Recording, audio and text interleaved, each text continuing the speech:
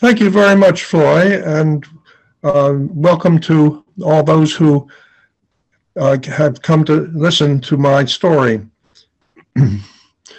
Just over 5 years ago, I matriculated in the Crosslands retirement community. And it wasn't long before I discovered that the major curriculum was lifelong learning. And I began to reflect on my career and my journey, and I am going to share that personal story with you. It's a part memoir, part and the involvement in the actions and passions of our times, and part my discovery of how the Internal Revenue Service, the IRS, succeeded in taxing my conscience.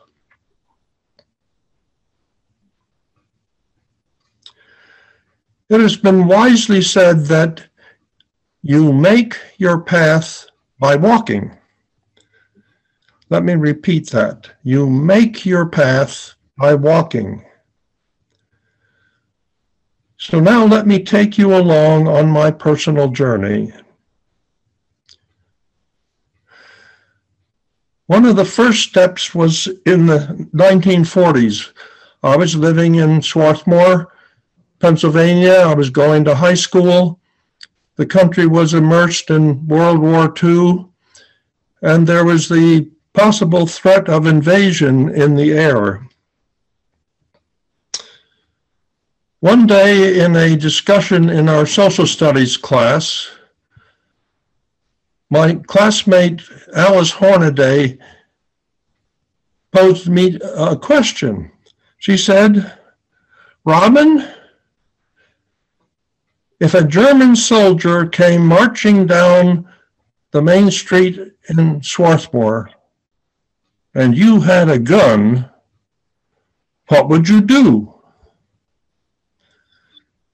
I reflected briefly, and then I said simply, "I would not shoot him." And as you can imagine, all bedlam broke out in the class that morning.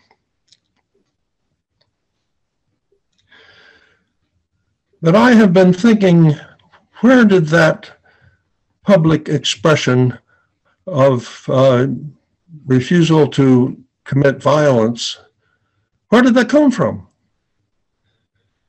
And I have to turn to the wonderful nurture of my dear mother, Jean Harper. She was very active in the Women's International League for Peace and Freedom. This is the country's largest and oldest women's peace organization. And I surely had heard in the household conversation words such as nonviolence and international peace and disarmament. But I can now look back and see that even more central than this nurture was the fact that my mother offered me unconditional love. Now this brings to mind a phrase or two from the Shaker song, Magic Penny.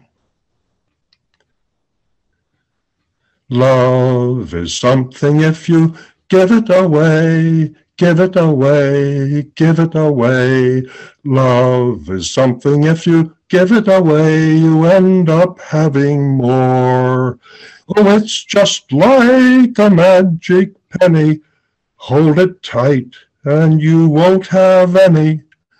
Lend it, spend it, and you'll have so many they'll roll all over the floor. Love is something if you give it away, give it away, give it away. Love is something if you give it away, you end up having more. Well, stepping further into my story, I found myself at a junior college in California after high school. It was a work-study experimental project, and while there, I was exposed to a very meaningful course of great books. We started with Homer, and we ended with Freud. I now realize it was Western civilization we were studying about, but that was a big piece of my broadened education.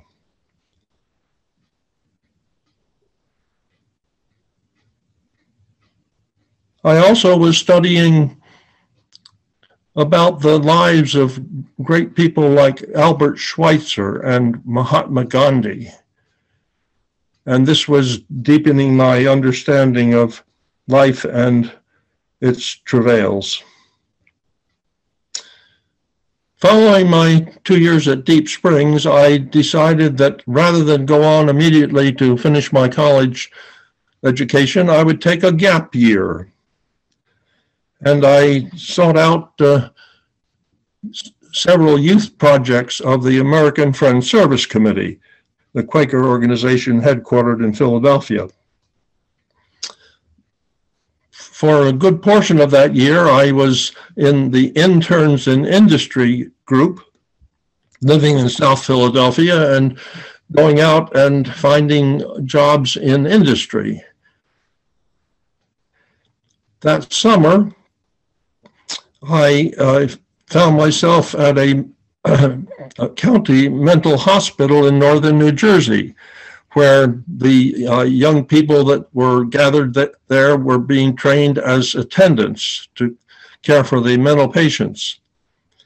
And I was impressed with the fact that the philosophy of the hospital, as well as the American Friends Service Committee, was that in caring for mental patients, you do not ever use violence. And in fact, the policy of the hospital was if any attendant struck a patient or used violence, they would be fired immediately. Also in Philadelphia, there was the wonderful institution Fellowship House.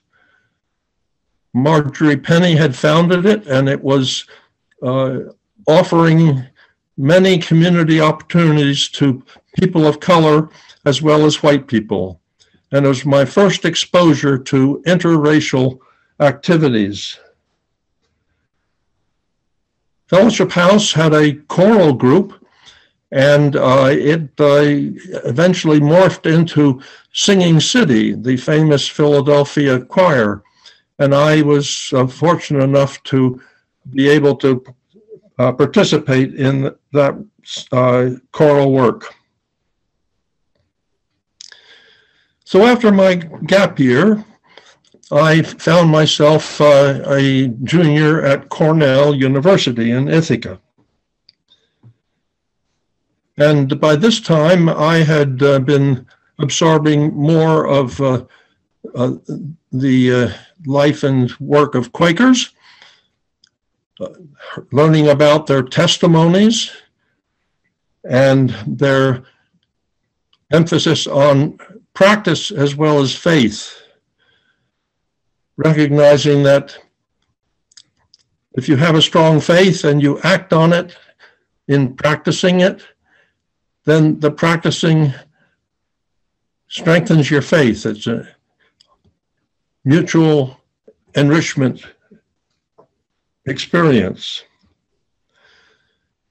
But I want to say, and I asked the first panel to be put on the screen, I was deeply impressed by the Quaker peace testimony. This was a statement that early Quakers, George Fox and others, presented to King Charles II of England, describing their approach to life and religion. And I wish to share with you some of the essential wording from that testimony. We utterly deny all outward wars and strife and fightings with outward weapons for any end or under any pretense whatsoever. This is our testimony to the whole world. The Spirit of Christ by which we are guided is not changeable, so as to once command us from a thing as evil, and again to move us unto it. And then this testimony ended with the stirring admonition. Therefore, we cannot learn war anymore. And this brings to mind an important stanza from the famous Negro spiritual, Down by the River.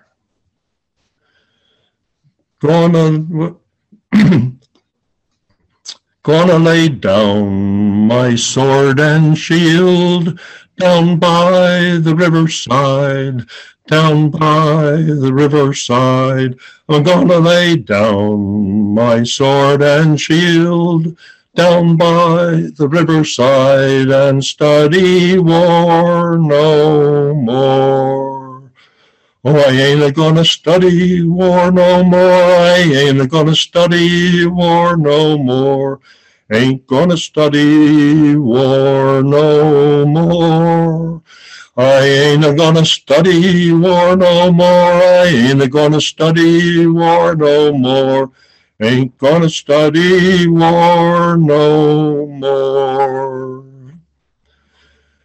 What's singular is that the concluding statement in the peace testimony of Quakers and the essence of this stanza of Down by the Riverside talk about studying or learning war. And it became clear to me that war is not something that you're born with. It's something that you're taught. It's something that you learn from your society. And that was an important insight. May I have the other next panel?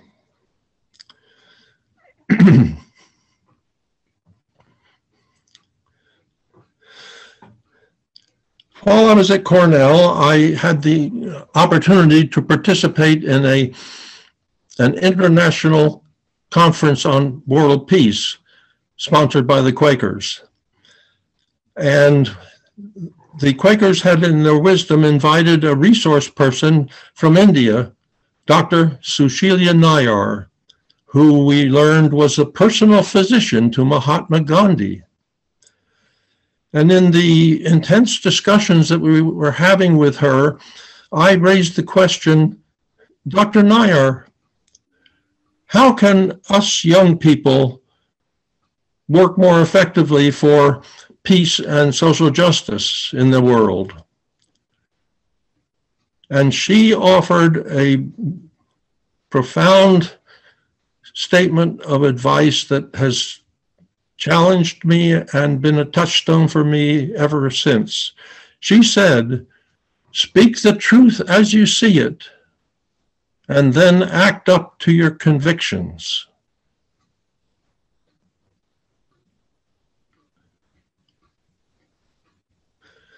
While at Cornell, we were in the midst of the Korean War, and young men were expected to register with their draft board and receive a classification, even though they would receive student deferment as long as they were a full-time student. So I proceeded to communicate with my draft board in Mount Holly, New Jersey, and asked them to send me the special application that was available to those who wished to be considered conscientious objectors to all war. I received this application and spent midnight hours penning my developing concepts of spiritual matters and religion and faith, and describing the various work experiences I had had and ways in which I had demonstrated my faith in activities. The draft board was looking for expressions of sincerity about one's beliefs. Well, I sent this in, and my draft board, in their good judgment, decided they would send me the CO application classification without having me come down to have a personal hearing before them. So I was still having student deferment, and I went on from Cornell to a year at Haverford College in an experimental program for a master's degree in social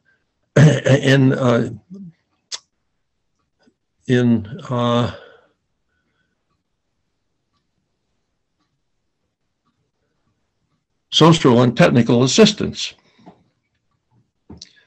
But when I finished my academic work at Haverford, I was then subject to the draft. And conscientious objectors, I'll use COs for shortening it, COs were expected to put in 2 years of alternative civilian service in the health, in the interest of the health and of the nation. So I was encouraged to find a suitable work so that the draft board wouldn't have to scurry around and find a job for me. And I went to the headquarters of the American Friends Service Committee in Philadelphia, and came across a chap who was in charge of the work camp program, a chap named Alan Bacon. Now, for those of you at Crosslands who've been here for a while, you know who Alan Bacon was, a beloved member of this community who sadly passed away several years ago. Well, Alan was interested in seeing if he could find something for me to do for 2 years, and he offered the suggestion that there was a new program in Indianapolis, Indiana, which involved self-help housing, where families would get together and cooperatively build houses for each other. This was many years before Habitat for Humanity was established, but it's the same principle. Putting in your labor as sweat equity and then having a home to live in, upgrading your housing. So I applied to Flanner House Homes, which was the settlement house sponsoring this program, and I was accepted. And I was the first of several COs that went to work with this housing project, providing leadership.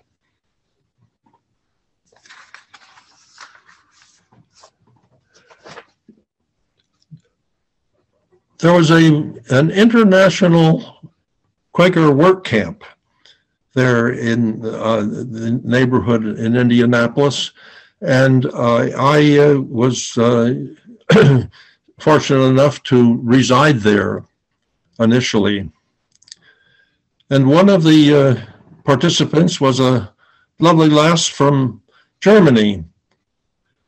And Marlies and I got acquainted,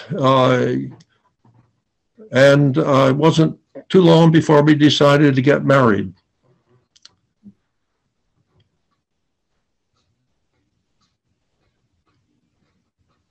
So those 2 years at Indianapolis encompassed my completing my alternative service, getting married, and by the time we left Indianapolis, we had a daughter. And my next step was a year in Richmond, Indiana, where a an Earlham College professor was working with several other professors to help each other build homes. And I worked with that program. And then I took a big step in 1956, and we traveled to Germany, my first trip abroad, and I wanted to see if I could find some meaningful work in Germany and learn the culture and language of my wife. But that didn't work out, and so we came back to the United States, and I was drawn to apply for a job with Concord Park Homes, where one of my college, Haverford College mates was the administrative assistant. Now, Concord Park Homes was special. It was a new development of 129 homes, which were open for purchase by people of all backgrounds, not just whites, like in Levittown nearby, which was completely white, but for people of color and people from other cultures. And this was attractive to me because it was extending my experience with cooperating with families of color. And we decided that we would move there. I was accepted on the staff as one of the construction workers, and we bought a home. This concept was called open occupancy, and it was a pioneering effort to make housing more available to people of color in the post-war period.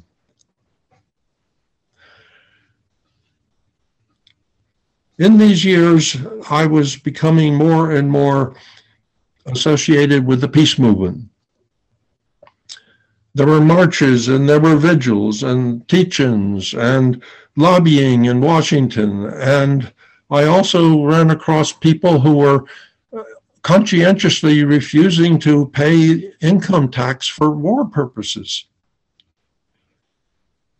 And this appealed to me because I realized that when I sent money to the IRS, a lot of that money would go for military purposes, including the development of nuclear weapons during the Cold War.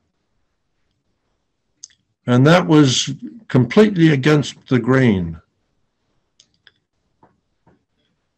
So by 1958, I was prepared to take a major step on my journey. I decided to refuse to pay income tax to the IRS. Some war tax refusers would figure, well, about 40% of the income tax goes for peaceful purposes and 60% for military purposes. That is of the discretionary budget. And that was the case with the warring that the US was involved in. But I figured that if I paid 40%, then 60% of that 40% would go for war. So any amount that I would pay to the IRS would help to fund nuclear weapons and the deployment of nuclear weapons and the Cold War.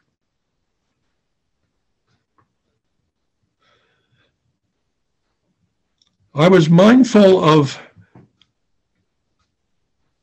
Gandhi's clear understanding of how social change takes place. He says you must express a protest by saying no, but then you have to have a constructive program that counteracts the problems caused by the implementation of protest. So you need to have both a yes and a no.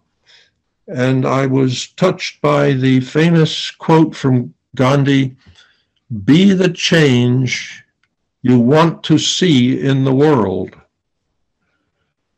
Well, I wanted to see change in the world, and I figured, along with my dear wife, that if I were to refuse to pay money to IRS, I couldn't keep the money. I needed to redirect that money to causes and programs that were helping to build a more just and peaceful world. So I instituted what I called my alternative peace tax. And in 1960, accompanying a letter that I penned to the Commissioner of Internal Revenue, as well as the President, Eisenhower, and my senators and congressmen, and the Atomic Energy Commission head and the Secretary of State. This letter described what I was doing and why, but I accompanied it with a 4-page manifesto. You can put up the next panel, Ernie. The title of this manifesto was "Wars Will Cease When Men and Women Refuse to Fight." And the end of it said, "Wars will cease when men and women refuse to pay for them or profit by them."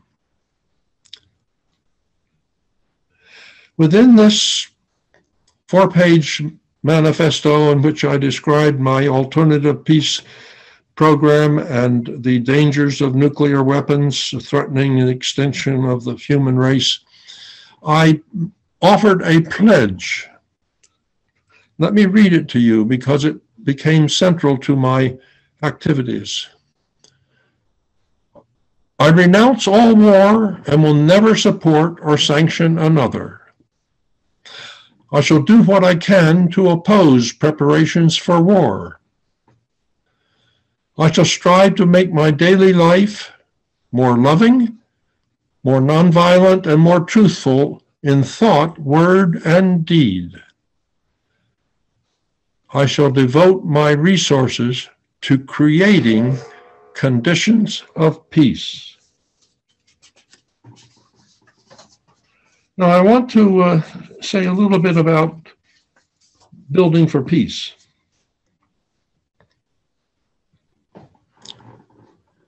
I think that peace is a verb. It's not a static state, but it's a series of conditions that conduce human society to live in peace.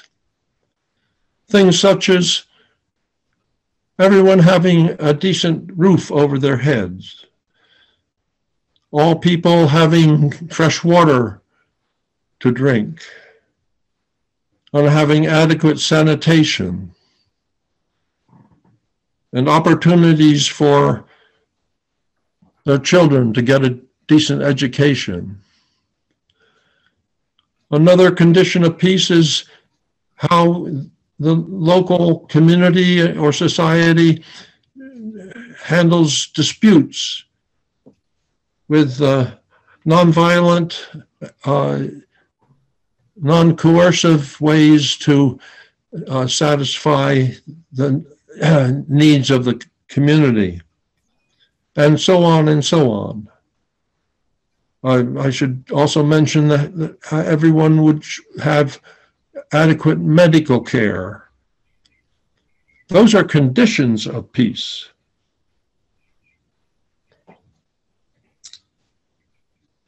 Well, continuing my journey, it went on this track for 46 years, from 1958 to 2003.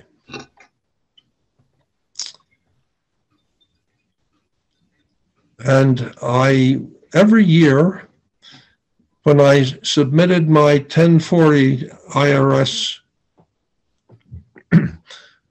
form. On the back side, I would place all the monies that I had distributed to organizations around the world. And that total was exactly what I had calculated to be my legitimate tax burden. So my tax form showed a zero tax owed. And along with my 1040, I submitted a letter to the person who would surely be auditing my return, explaining why those numbers appeared as they did, and what motivated me to want to work for peace and not support war. And I recall very vividly that one year during the height of the Vietnam War, when so many Americans, scores of thousands had been killed, and perhaps even millions of Vietnamese had lost their lives, I penned in the words of the famous Bob Dylan song, "Blowin' in the Wind."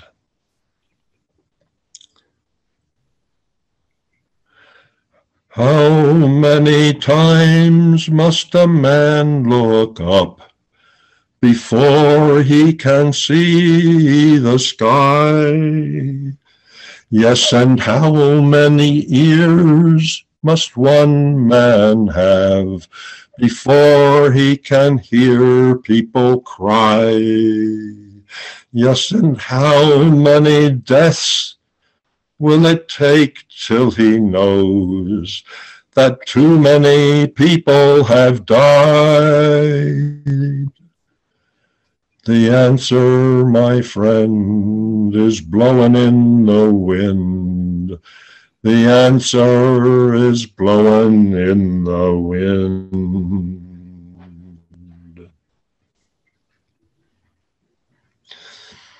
Over those 46 years, I contributed financial resources to 83 organizations. And I viewed it as annual nonviolent civil disobedience, or in the immortal phrase of John Lewis, I was offering good trouble to IRS and the government each year.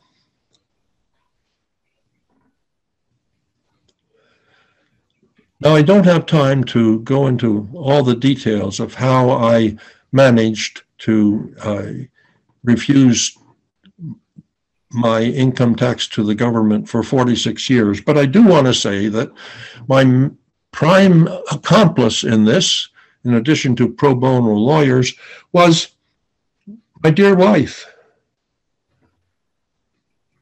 She was a citizen of Germany. She had a green card, so she could live in this country permanently.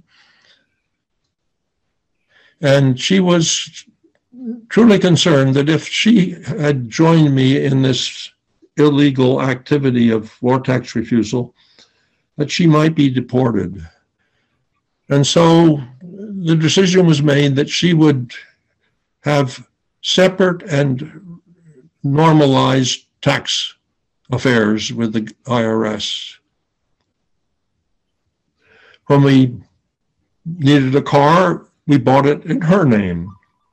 When we wanted to set up a savings account for our children's education, it was in her name. So that was one way that we coped. I also found sympathetic employers, and including Pendle Hill. And the last 20 years of my employment was self-employment as a house doctor. And when you are self-employed, you have much more control over how your finances are handled. But now I want to share with you a vision of this journey. It's a metaphor of a tree. which symbolizes the full sweep of my alternative service in all these different ways. There's a root system, there's a main trunk, and there's spreading branches. Now the root system is feeding my tree from the essence of the peace testimony and of the wisdom from Dr. Nayar and the content of my pledge of 1960. And the sap of determination that runs from these nourishing roots goes into the main shaft of the tree, which symbolizes my conscientious objection to all war and my adherence to nonviolence in all my actions. Now, the spreading branches that form the canopy are depicting my expanded range of alternative service in the interest of peace and justice. These branches have designations. Some of them are nuclear weapons or Black Lives Matter, the environmental issues, voting rights, women's right to choose, and the climate red alert that has just been imposed on us.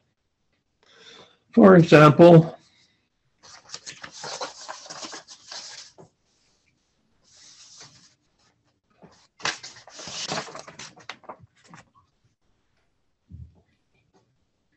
Black Lives Matter. I'm saying no to police profiling and killing of blacks. And in the opposite way, I'm saying yes to reimagining law enforcement and community policing. With the branch labeled Women's Right to Choose, the no is laws prohibiting abortion. And the yes is to insist on rights to an unfettered opportunity for family planning. And so on, one after the other. There was a no and a yes, and new branches are growing all the time as we cope with new problems.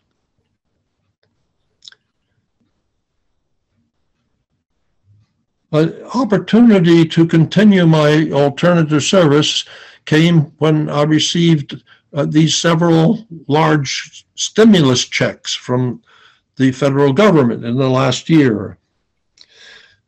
And I decided that I would take those thousands of dollars and redistribute them, just as I had my alternative peace tax, to causes that are currently working in constructive ways. I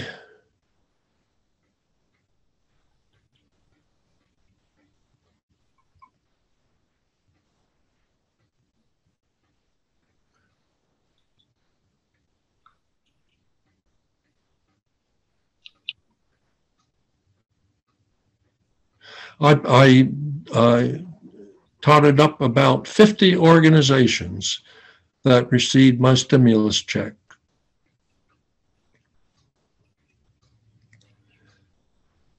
Now I want to leave you with a vision for the future, one that encompasses a concept of world citizenship.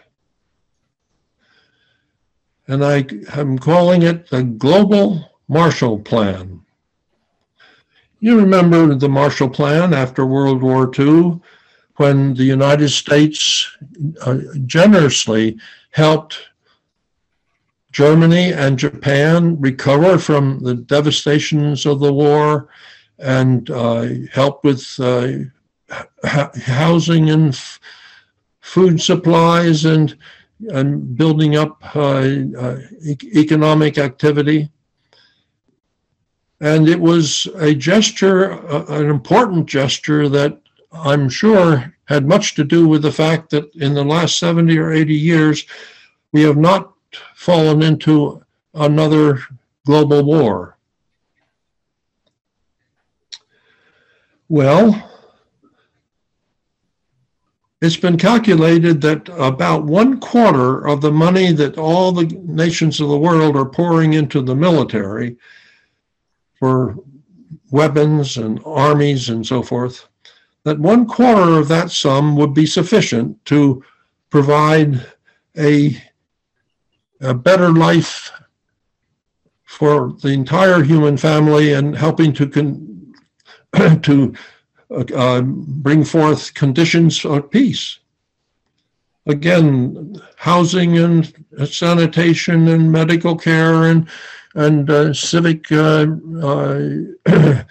comedy, all the things that I had mentioned before that are conditions for peace. But immediately before us stands an opportunity to launch this. And the United States is tentatively dabbling in this. And that is the distribution of vaccine throughout the world. If the United States and other nations that have capabilities for producing this vaccine against the COVID-19 virus were to collectively pour billions of this vaccine throughout the world, we could tame this virus. And it would be just the first step in a global Marshall Plan.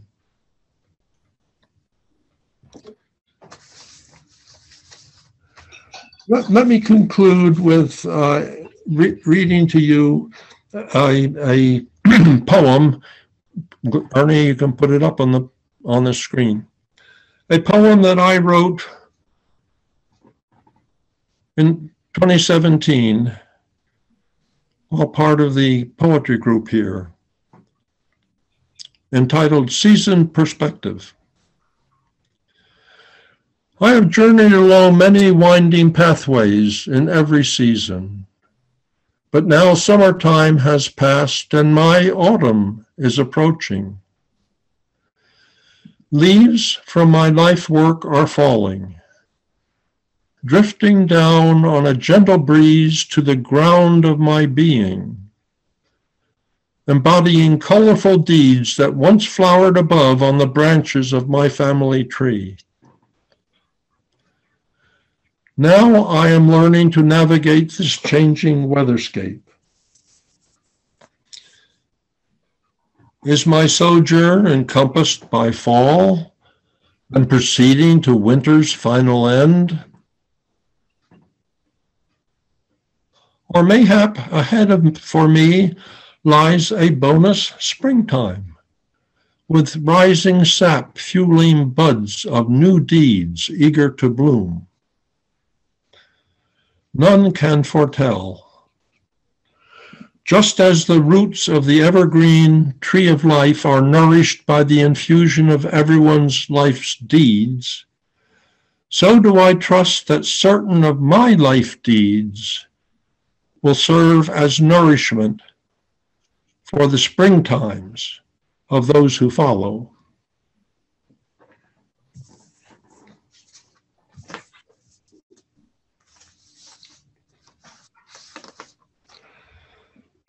Let there be peace on earth, and let it begin with me. Let there be peace on earth, the peace that was meant to be. With God as our mother, brothers and sisters are we. Let us walk with each other in perfect harmony. Let peace begin with me. Let this be the moment now. With every step I take, let this be my solemn vow, to take each moment and live each moment in peace eternally. Let there be peace on earth, and let it begin with me.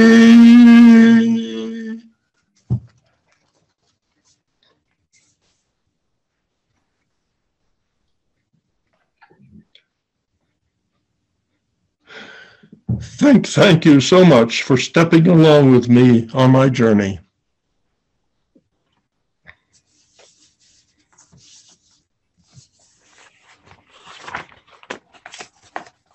Thank you very much, Robin. We've learned a great deal from you. Ernie will field the discussion that follows.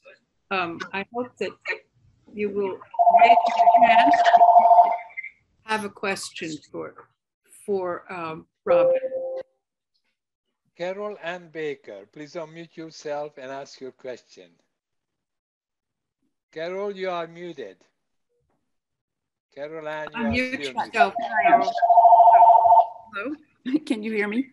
Yes. As a fellow member of the Society of Friends, I wanted to let you know of and remind, maybe let some know that might not have heard this, and others for whom it's very familiar. The founder of our society asked us to let our lives speak. I think, Robin, you have let your life speak and continue to do so. It's a great inspiration. And as I think about the steps of life that we are in, approaching our end time at some point, we should realize how important it has been and is to continue to witness to your deepest beliefs and convictions. I have watched you do that over the years, actually, from a distance. We didn't know each other well. But what you have done has helped others to think carefully about how they will choose to witness to peace, whether it be in the way that you have, or in many other ways that those who do not have considered civil disobedience, but have other ways that they've tried to advance those causes. So thank you to me and to others. Bless you.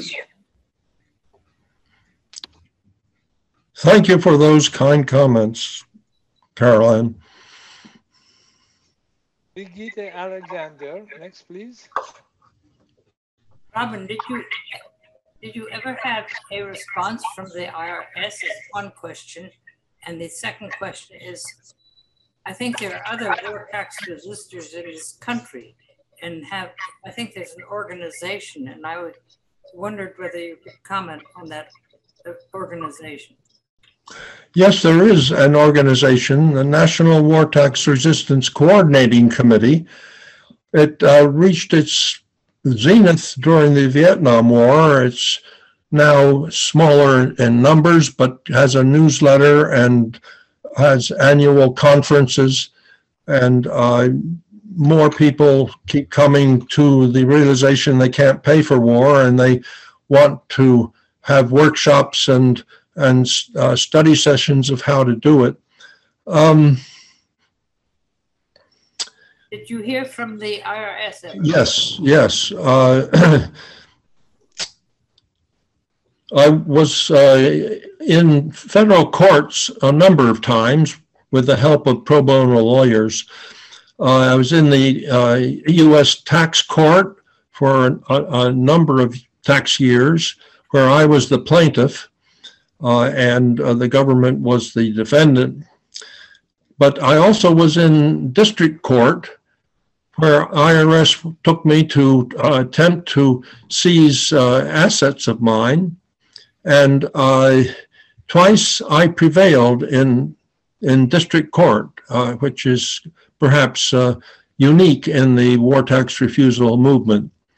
The issues are complex, and I could go into them. But the other thing that I want to say is that after I started receiving Social Security, IRS had been given the power to garnish 15% of Social Security payments off the top of those that they deemed to be irresponsible taxpayers.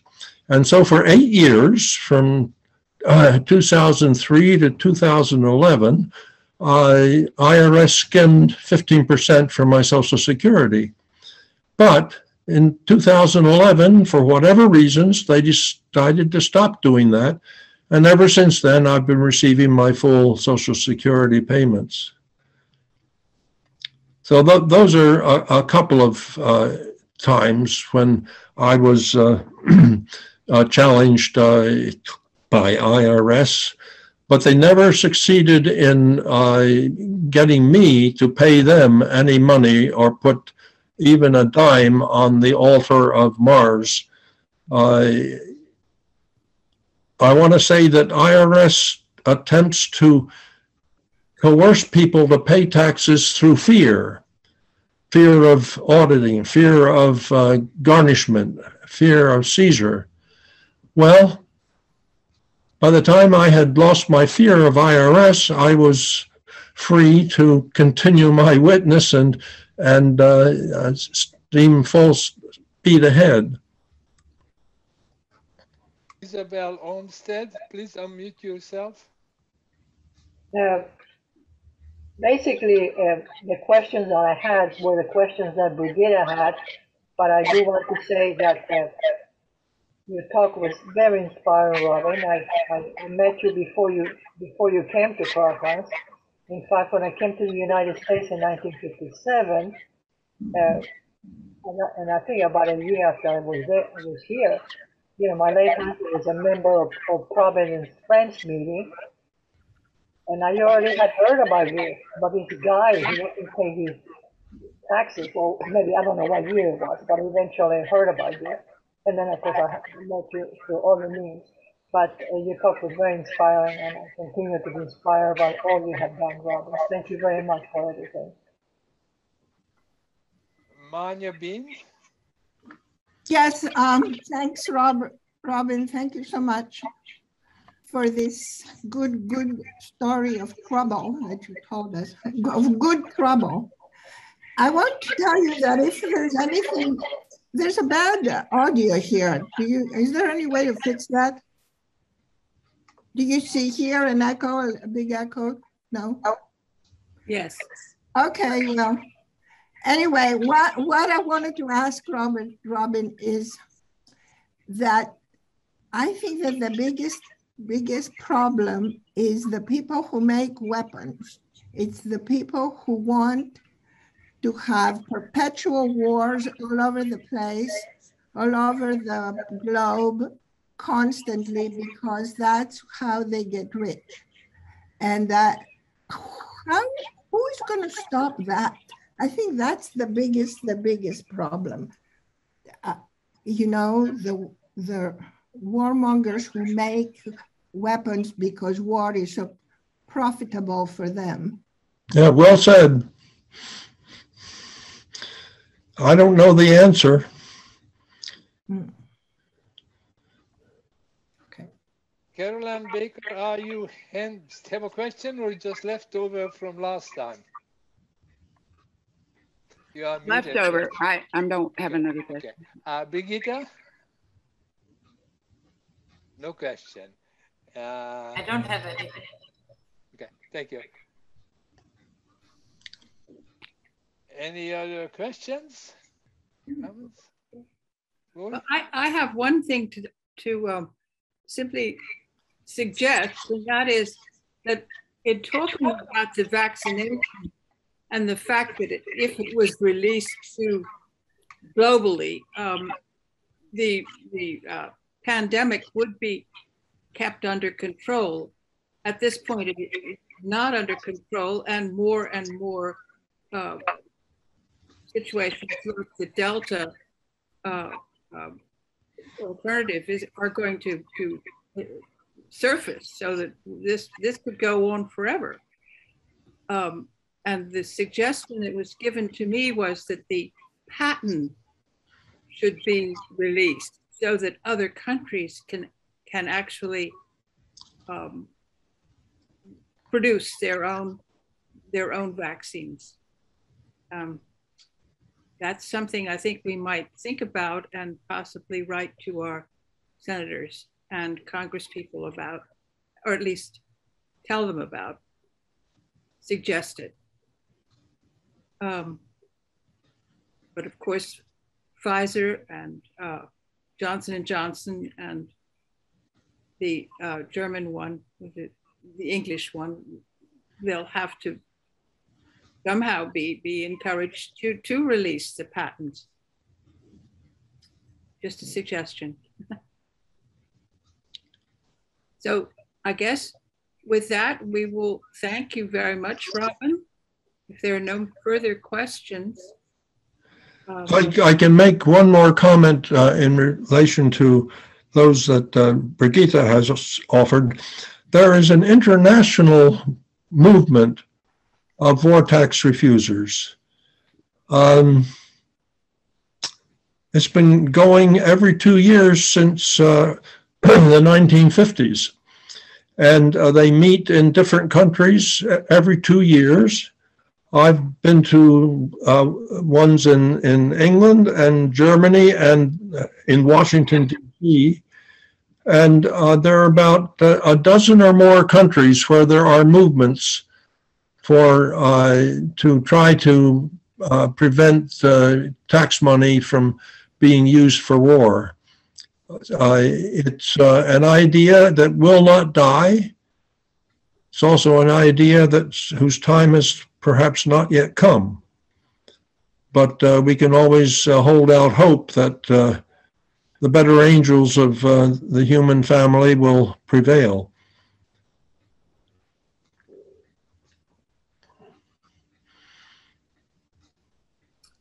Well, thank you. And with that, I think we will say goodbye. Goodbye.